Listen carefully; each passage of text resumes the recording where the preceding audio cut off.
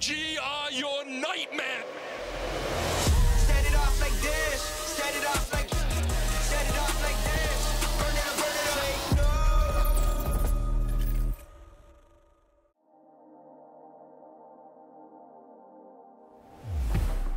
Against the top teams internationally, it's a huge different stage. There's a lot of teams that will punish you for what you will get away with in our regions. Cũng vì lẽ đó nên mình càng quyết tâm đem hết nhiệt huyết để thi đấu hết khả năng của mình tại MSI lần này. Our real challenge starts now. Yeah, you better. We had the best start ever. 30-0. Oh my words. Last year, BRTT beats Holy Phoenix. I'm here to do the same. Yeah, you better. Bu sene daha da intikam peşindeyiz. Yeah, you better.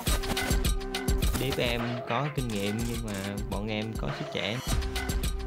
やっぱりいろいろすごい若いチームだとアグレッシブにいろいろもうおじけづかずにやってくるってことは結構あると思うんですけど、まあ僕たちはすごいそれに冷静に対処してやっていきたいなって思ってます。Yeah, you better. We're really good at just taking our opponent's strengths and just turning them into weaknesses. Every mistake you guys make, we'll exploit. Yeah, you better. Evil geniuses, we'll live up to our name. And we're out for blood.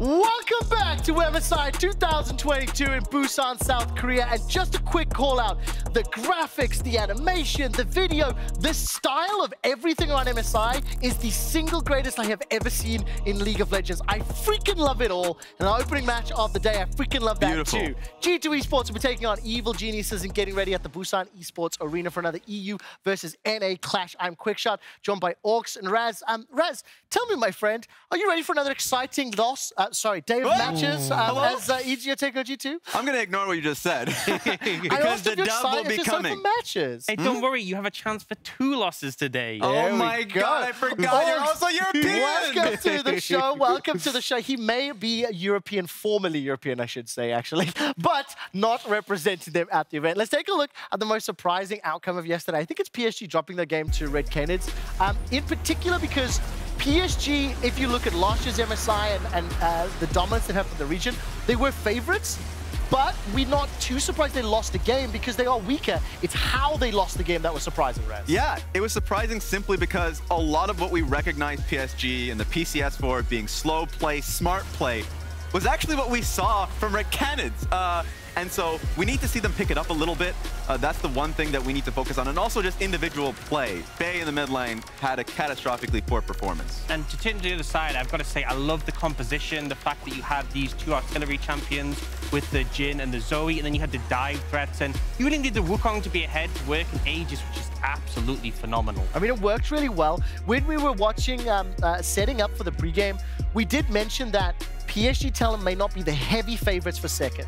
And now seeing how they were defeated by Red Canids, and you look at the group standings right now, PSG 0-1 along with the Wildcats, Team Ace, Saigon Buffaloes with losses. I think every other game went to expectation for the results. But Augs, do you think the manner in which most of those wins was picked up was surprising at all? Because I thought it was quite stompy.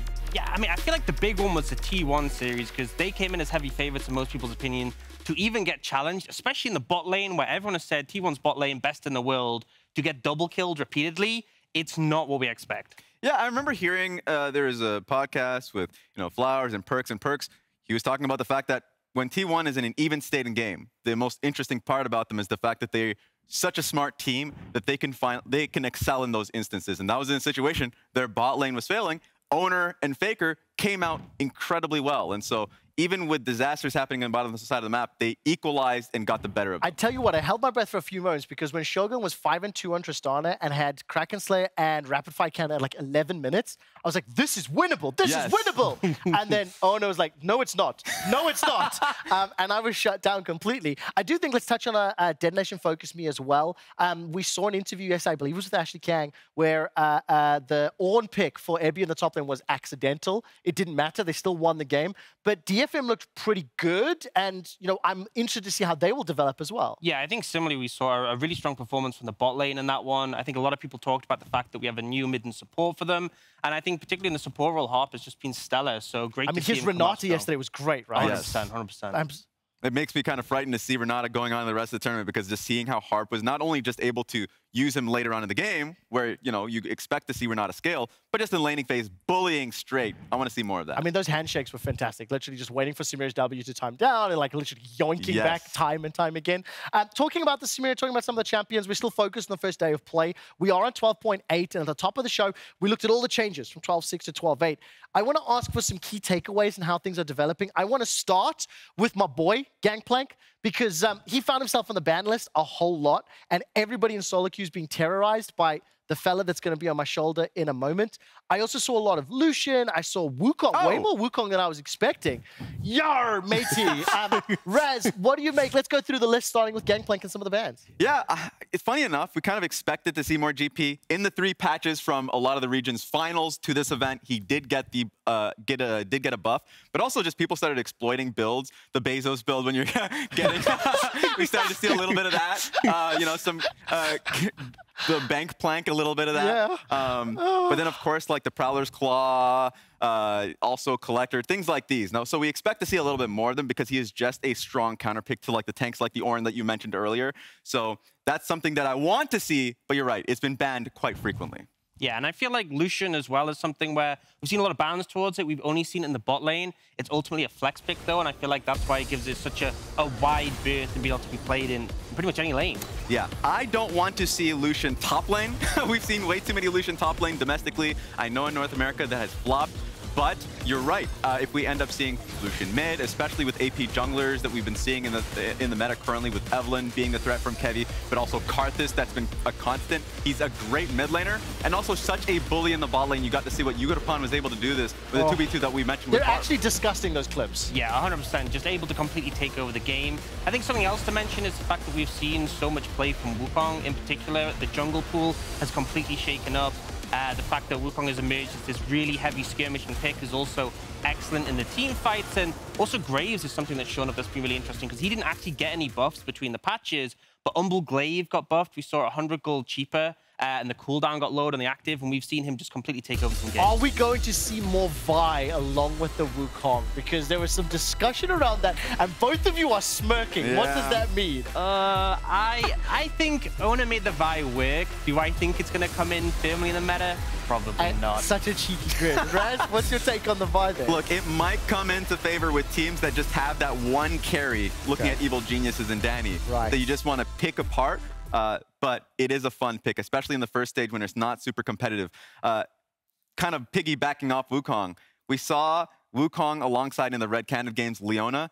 It's just such a real dominant way to start fights if you have vision control. So I expect to see more of that duo. I just want to say, Wukong, worst version of Diana, Vi, worst version of Nocturne. Oh my goodness. Moving on, just for sake, every single one of the groups today has got incredibly important stakes. Now, these are the groups, right? So as a reminder, the top 2 from each will advance to the Rumble stage. And when you take a look at the wins, DFM T1, RNG Red Canids, and G2, with EG and Order looking for their first wins, let's take a look at the schedule and highlight some of the important matchups. I'm going to start with 2 of my favorite regions, Turkey and Brazil. The Wildcats will be taking on the Red Canids, with Red Canids picking up that upset win against PSG yesterday. If they beat the Wildcats, they have a very comfortable 2-0 start and are favored to make it out of the group. Yeah, I think the big one for me is Detonation Focus me against Saigon Buffalo, because for me, when we came into the group stages, I feel like this was the fight for second, with T1 likely to take first in the group. So I'm hyped to see them go up against each other, especially when they both had really aggressive early games.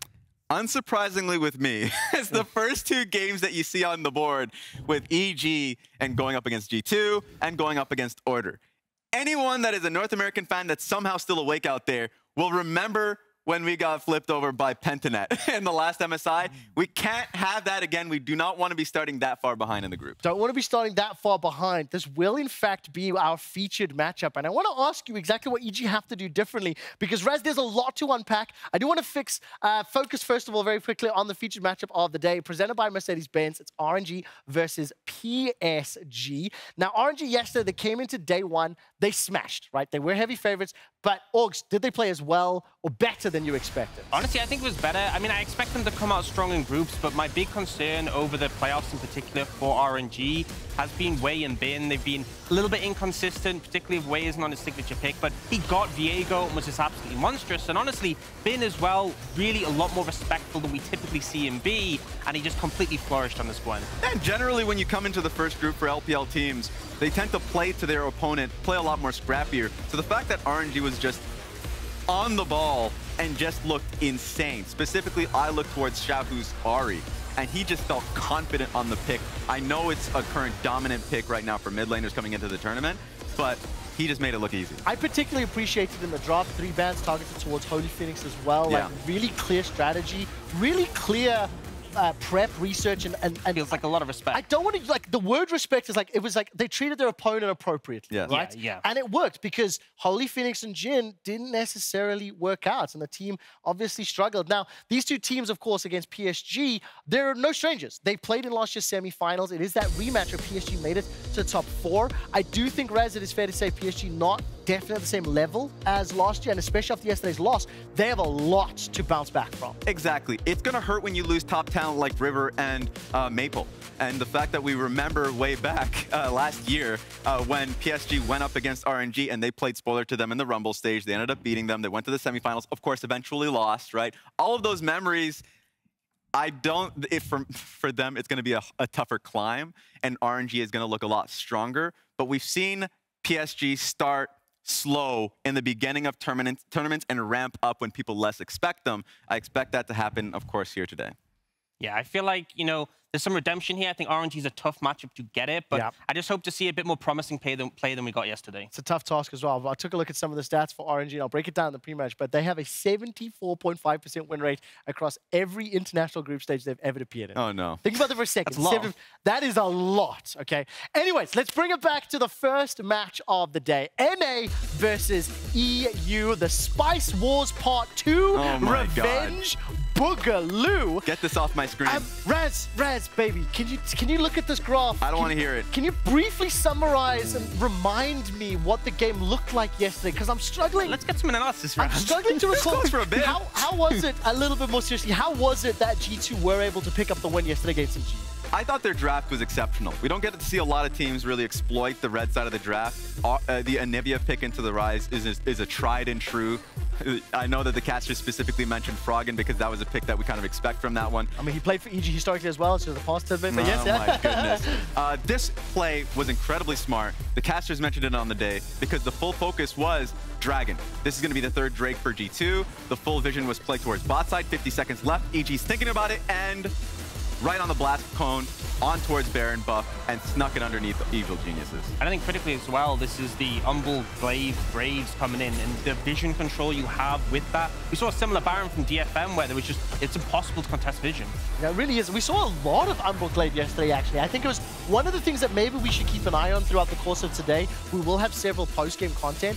And what I really love from our production team and from our observers is highlighting that after G2 snuck that Baron, they then set up for the fight, and I got a tad nervous once this began, and as soon as G2 fell back into the choke point and EG chased, Raz, I knew it was over. They won the team fight and they got the Dragon. Yeah, Evil Geniuses got more desperate and desperate, especially after Baron, moving towards Dragon because they didn't want to lose it when Karthus was not alive because he tried to contest Baron on the last play, and so that's something that G2 already showed their greatest strength. They had a lead, they expanded on it, they didn't lose cool. Okay, I want to start with Augs first, as the less biased, less invested member of today's Stay Farm Analyst Desk, okay?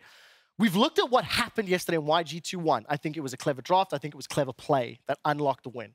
What do you want to see changing from EG to prevent that happening today? I think you need stronger mid-jungle. I think it comes down to picking champions that are able to facilitate and contest Caps and Yankos. I mean, you had Rise and Karthus, which is just not a strong duo. And honestly, Raz, I got to ask, do you know what Anivia passive does? Ooh. Because EG don't. They don't. They got stomped by Anivia, and they never even saw the egg, right? Look, let's just say G2 had a great strategy of making it so Rise was just never in the game. Yeah, they never had a chance of contesting the egg. It's actually hilarious just how dominant Caps was, that he was able to have an 86% kill participation on the Anivia, the roaming Anivia, Trevor. I do think it's very crucial to call out as well that the very first pick of that draft was in fact Pyke. Yes. And I have to give huge kudos to Yinsu, who in her research for the event, frankly speaking, couldn't shut up about G2's Pyke and how previous iterations of the rosters could play it in every role. And then she was so excited by it, I almost wanted to be like, it's not going to happen. And then it gets first picked. So I had to sit down first. There we go. But Targamas's roaming, the way the team synergized was great. You have to assume that not only have G2 come in prepared, they have come in also respecting their opponents. They ensured that Jojo was shut down. Danny never got rolling. I think the meta shifted away from them a little bit. How much of an uphill task is it turning around yesterday's defeat to today's rematch? Because there hasn't been a lot of time, Raz. It's going to be tough. I think not only are you going to be addressing what the draft is, all teams are going to be exploring in the meta. And it feels like G2 is just generally speaking comfortable with all of the picks that they do have. And they're just a better macro team. So that's going to be the tough thing to take away from, is that not only you're learning the macro points that G2 was able to show you in the last game, the drafts as well. From the drafting point, I have confidence, Trevor, okay, that they will learn from that one. I also think with G2 being on the red side, it unlocked the interesting draft we saw. I mean, Pyke, Zeri, Anivia, that is not something we've seen this year. Like, that's the first Anivia that Caps has played since 2017 Rift Rivals. Frankly, that's the first professional Anivia he's played. I don't think Rift Rivals truly counts. Yeah, I think ultimately G2 are a team who can throw out a lot of curveballs, and being on red side allows you to be very reactionary, right? You see what your opponent offers, and you're able to go, okay, we have this out of nowhere Anivia we can pull out that just completely shuts down your composition. This is what I'm scared about. Because in the Yinsu interview that Caps had, not only did he mention the fact that he was practicing the Anivia throughout the split, so it was something that they always had, but he talked about the fact that they had more in the tank, and knowing Broken Blade, he's going to have more. He brought this out in group stage. They're not going to throw all their aces up their sleeve out in the group stage, Young right? Man, There'll be so much more. You do not know G2 and Carlos's orders. They will throw everything out as soon as it is this possible. is the grudge match. Okay, it is time to check in with what you guys at home think with your MasterCard fan predictions. Please make sure to follow us and let us know every single day who you think is going to win MasterCard Nexus at Twitter account, because today's vote, very surprisingly to me, is 81% G2, 18% frankly, Twitter. I cannot believe 18% of you voted for EG. I thought it was going to be much lower. That is what the fans are saying. We are 2 minutes away from draft. So, gentlemen, I'm going to ask you to give me a prediction, and more specifically, what will make your prediction come true in the following game? Who will win, and what will make it come true? All gets to go first. Keep it short. G2 are going to win. It's going to be Caps Gap. And if they don't fix the mid-jungle issue, which I don't think they can, it's just over. During the playoffs, every time I voted against Evil Geniuses, they ended up winning. I'm voting against them. Look, I'm putting as much caster curse as possible on this one. I do think that G2 right now is just the better team, but we'll see if the underdogs of Evil Geniuses can take them. Now, very quickly, as we are about 40 seconds from heading to our Shoutcaster duo, can you tell me what effect EG is going to have to deal with knowing they also play Order in the very next game? Because that is also a different mindset. G2 were able to 2-0 yesterday. EG now have to look to do that today. I think not only does it warm them up, it also gets them a better understanding of the mistakes they made in the previous game. I don't think they're a tilt-worthy team. In fact, the biggest surprise with the new members, when they were on that big stage in the finals, just lived with it, right? They reveled in the moment. So I don't think that they're going to get tilted off of a bad performance. Yeah, I don't think tilting is definitely anything that team's going to do. I'm very interested to see how the draft adaptation will happen. And frankly, I just want to see and hear more from Jojo. I want to hear the spice. I want to see the drama. And that does it from us here at the State Farm Analysis. Going to head to the Shoutcasters to get to the first match of day 2 of MSI 2022. 2-2-2.